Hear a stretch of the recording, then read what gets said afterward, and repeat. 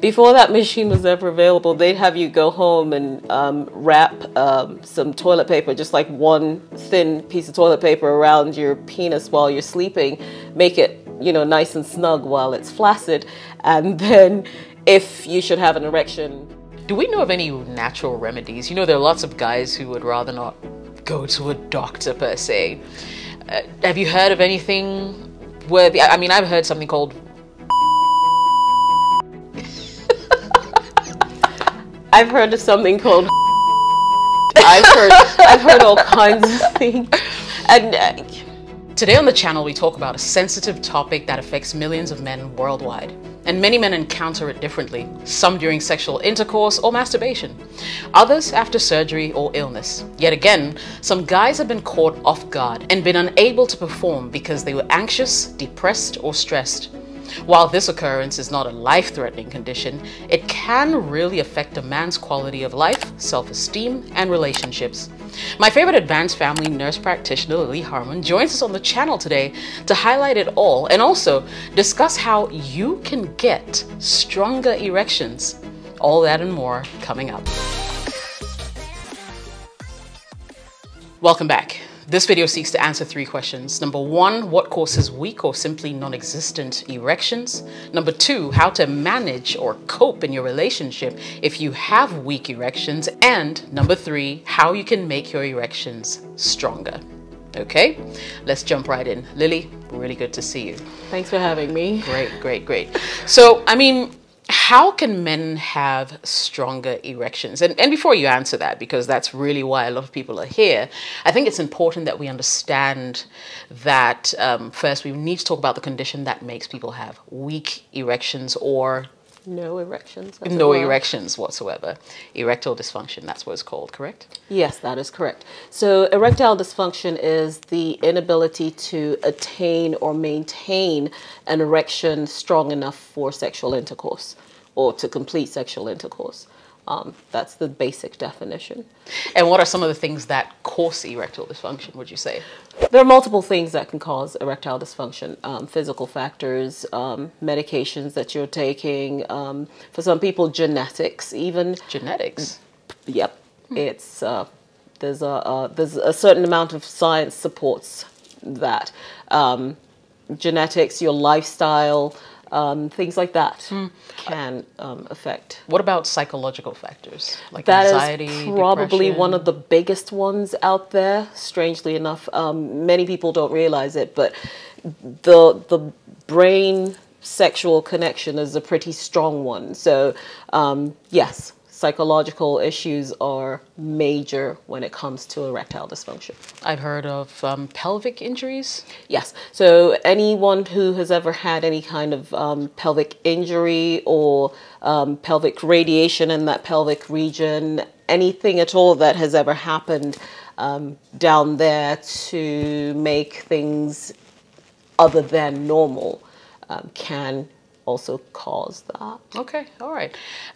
Let's talk a little bit about maybe lifestyle factors, because I know definitely the kind of life that you've lived or how you choose to maybe eat, work out, also plays a big role, would you say? It does.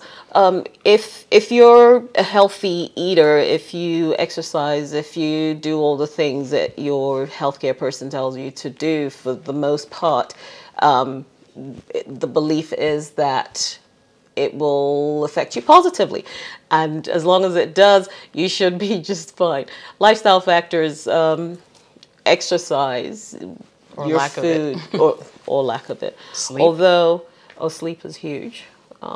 So are there other notable things that could cause, erectile dysfunction that we haven't mentioned so far?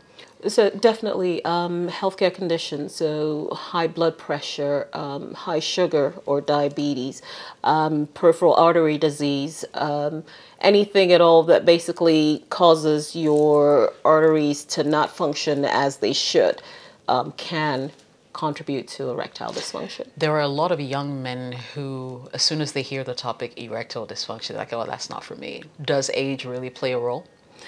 Yes, it does. But strangely anymore, we tend to see them younger and younger. I'm not sure why. At some point, probably someone will investigate that. But my clients that come to me tend to be younger anymore. I'm seeing my late 20s into their 30s men coming up with this concern. So it's a little concerning. That's interesting. It has been, yes. Right. I guess maybe from then it would go beyond the age into the psychological factors as well, because like I know there are a lot of men who might get anxious. Yes. And in that anxiety, it's like, oh, I've been looking for this girl for so long. Finally, she's here. And then, like, you can't even get it up. Get there and Johnny's like, not tonight. Not today. Yeah. So usually when they come to me, what we do is we'll do some blood work first, of course, to rule out any low testosterone issues or anything that we can actually pinpoint specifically to rule out any concerns.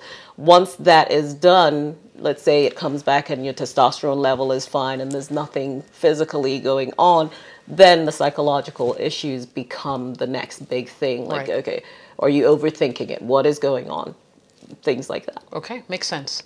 And I know you mentioned this already. You said genetics also play a role. So if things like high blood pressure and diabetes run in your family, you want those controlled. Just because it runs in your family doesn't mean you're going to get it. There are certain things you can control, including lifestyle, to prevent yourself from getting there.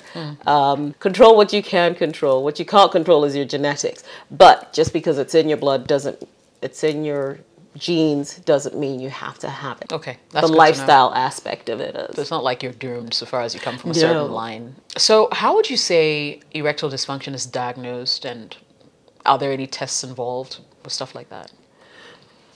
So you go to your doctor and you're like, hey, I can't get it up. The first thing they'll do is ask you a few questions about your history. So who you are, what illnesses you have, what medications you take. They'll basically get some background on you.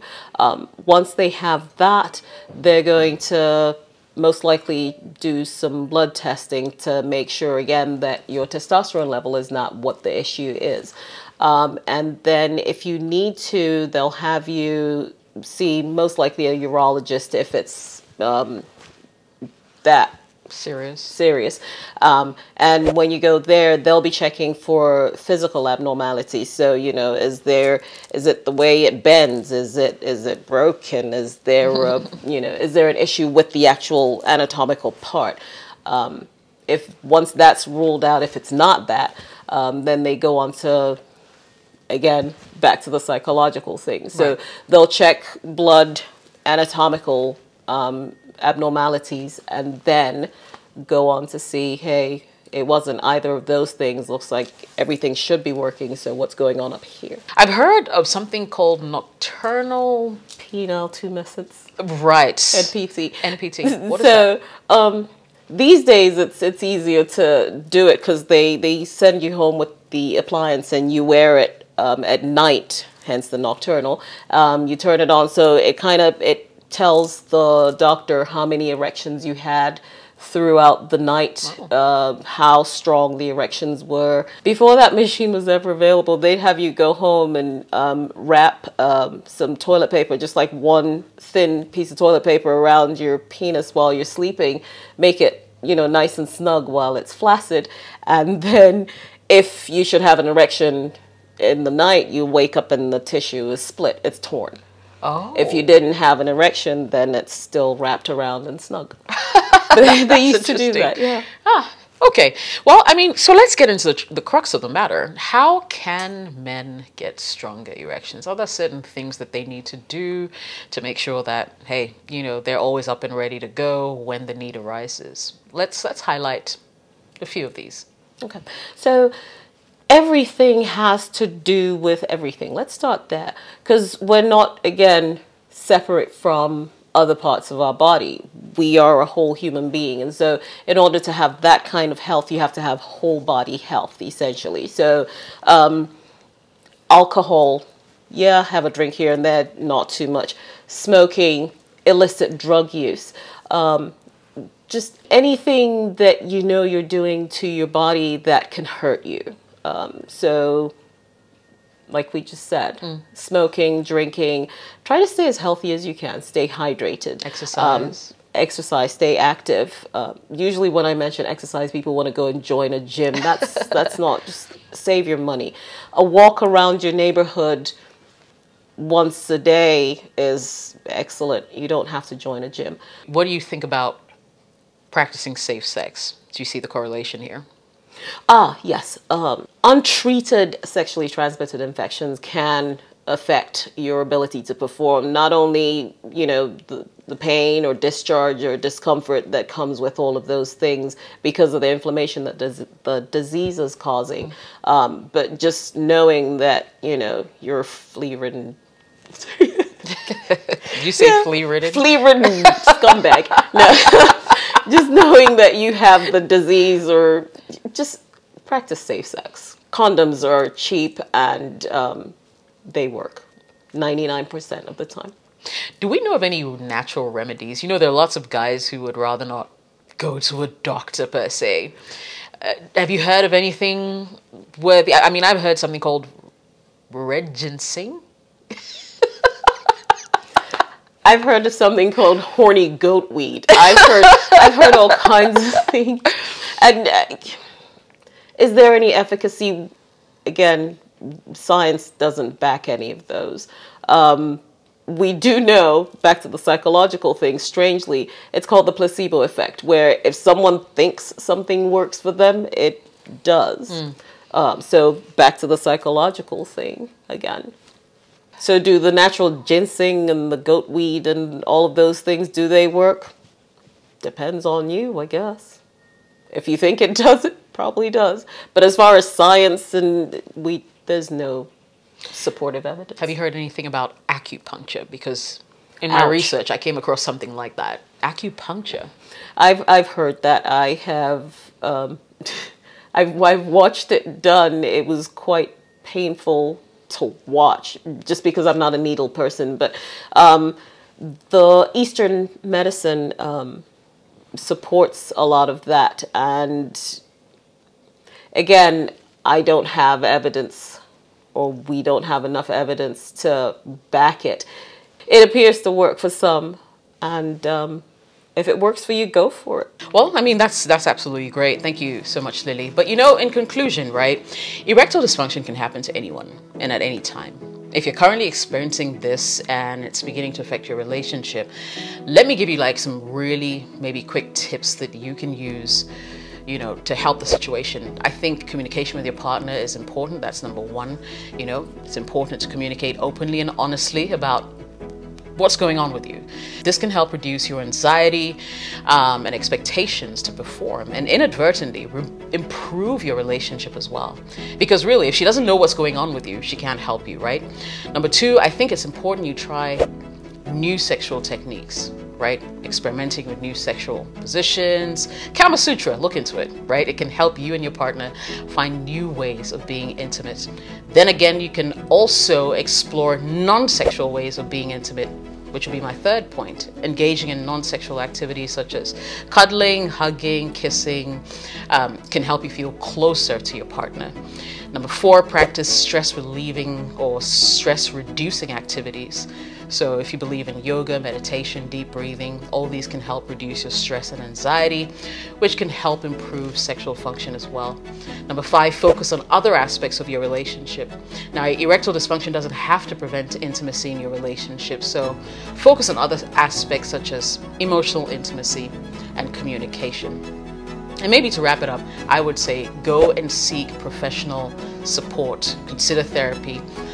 Couples therapy can always help you and your partner work through issues related to erectile dysfunction and improve your sexual relationship as well. So I hope you enjoyed the show. Thank you very much for watching. I'll catch you in the next video. My name is Jessica. Cheers.